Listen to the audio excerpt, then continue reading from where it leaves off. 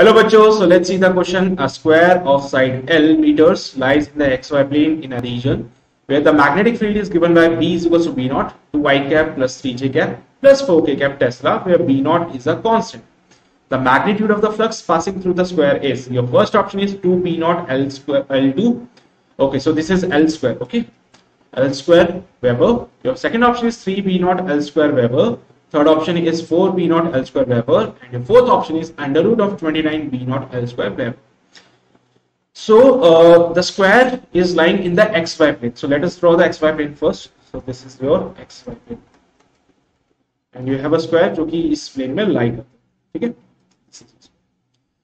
Magnetic field हमारे पास में B naught 2I cap plus B naught 3J cap plus B naught 4K cap. This is the value of P we have. 2B naught I cap plus 3B naught J cap plus 4B naught K cap. Test. Got it? Now you have to calculate the value of flux passing through the square.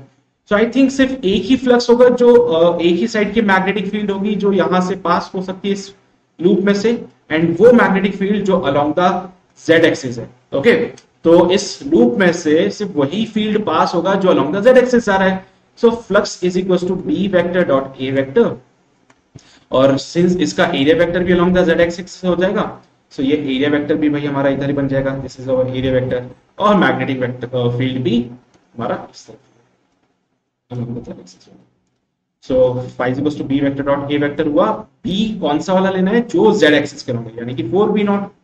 तो 4b not k cap dot area के लिए क्या put करेंगे भाई, यहाँ पे side है l, square है, तो l square k cap is the area vector. So dot product होगा तो it comes out B 4b not l square weber is the value of flux. Okay, so your third option 4b naught L square Weber is absolutely correct. So I hope you get the concept of this question now. All the very best.